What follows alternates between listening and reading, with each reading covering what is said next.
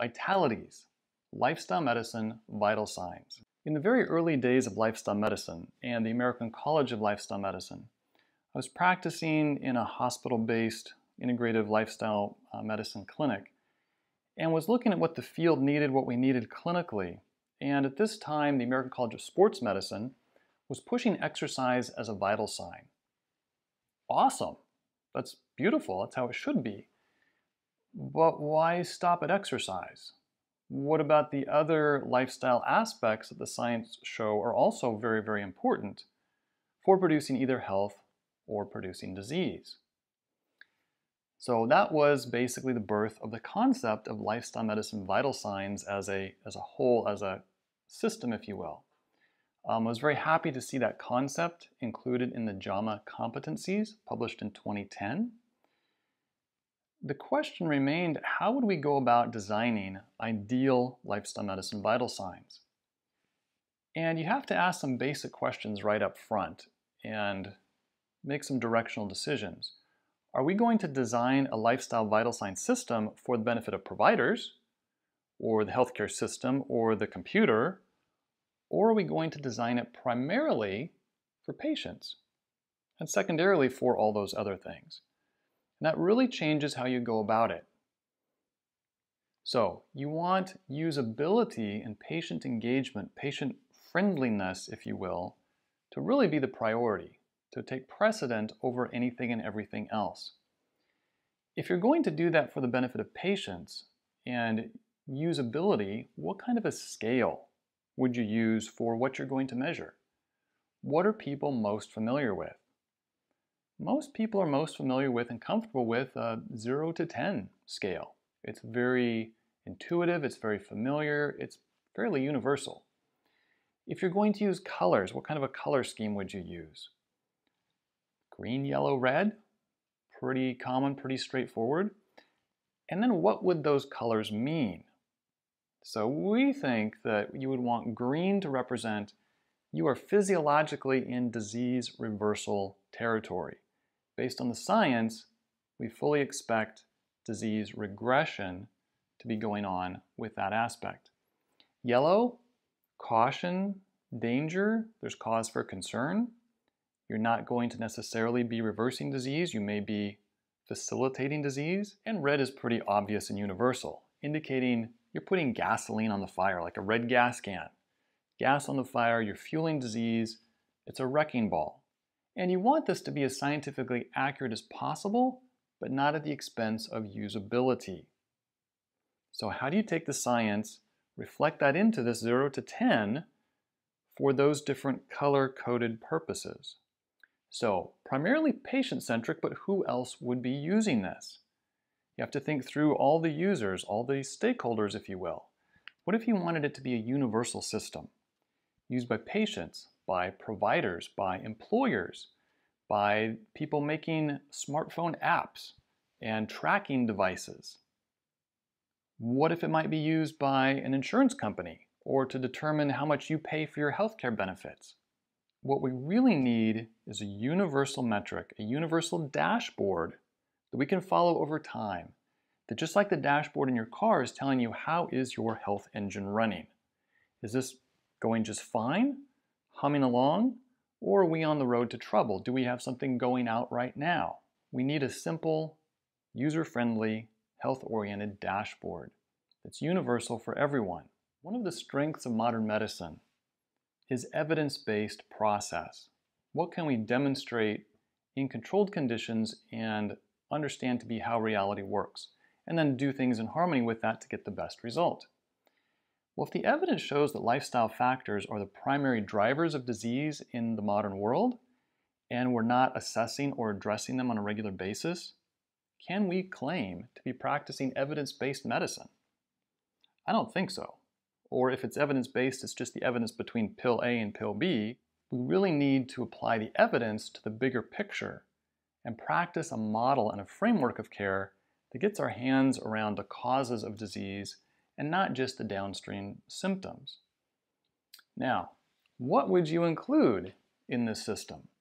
What would the priorities be? You want to put in things in this system that are things that are under a person's control. They're not going to change their gender, at least not most of them. They're not going to be able to change their age. You're going to have factors that are things like body mass index, percent body fat, lipids, secondary measures. Those are all important. They have their place, but they're not something you can directly control day to day as part of lifestyle. So you would want to put in things, obviously, like diet and exercise, but would you stop there? Sleep is pretty important. What else is important? And what can we pull apart in terms of the direct drivers, like diet and exercise, versus the indirect or upstream drivers that the science shows makes this difference, that changes our behaviors, but are not the behaviors themselves? Again, think of the neuron model and where those actions on the superficial level come from, meaning upstream. We also want to think in terms of MVP, in other words, minimal viable product. This needs to be very streamlined. This needs to be something you can actually use in clinical practice as vital signs in the busy medical system that we have. So it can't take up much time or energy in this process.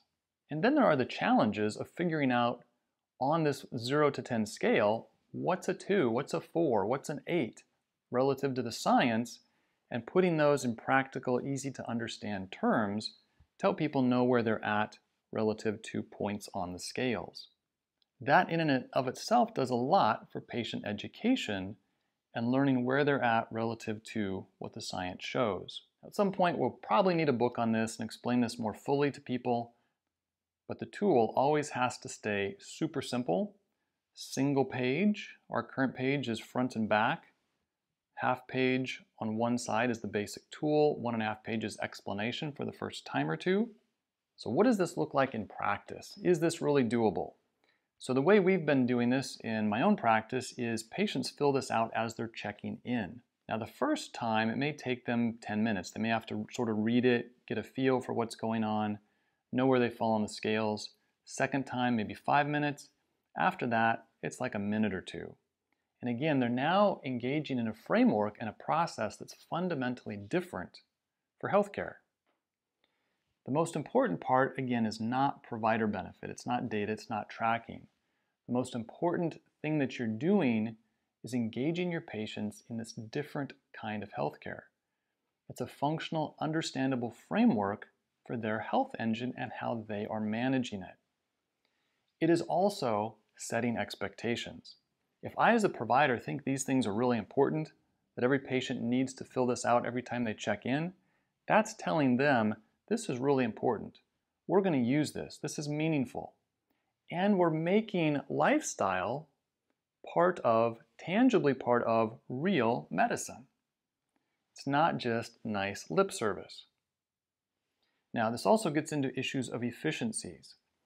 If I sit down with a patient and there's no preamble, there's no context for talking about lifestyle, I'm starting from ground zero. I've got to get rolling, get things on the table, start the discussion, versus they've already filled this out. It's already on their radar. They've had to think through this, figure out where they're at in the last week. It is all teed up for us to then look at their conditions and say, why don't we start with treating the cause? We can see on your dashboard what the likely causes are and what we potentially could do about it. And of course, this is as they are ready and able to start making those changes, working with them, supporting them, not dictating to them. And yes, there will be all kinds of uses for data and tracking over time, comparing with costs, disease outcomes, research, and so forth. And actually, that's a big part of where we intend to go with this. Having this be a living, breathing, growing, developing system, and not just a simple 0 to 10 set of 8 things. Now, what would you call it? Lifestyle medicine vital signs. And again, keep in mind it's primarily for patient benefit, not my benefit.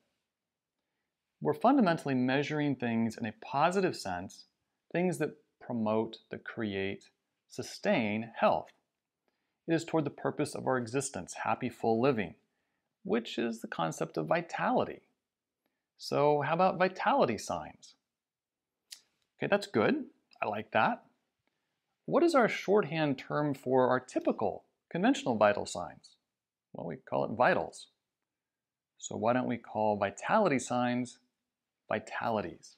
We give to you Vitalities Lifestyle Medicine Vital Signs. This will be a living, breathing system that will be used in many different ways, in many different contexts over time, not just once in a while at the doctor's office.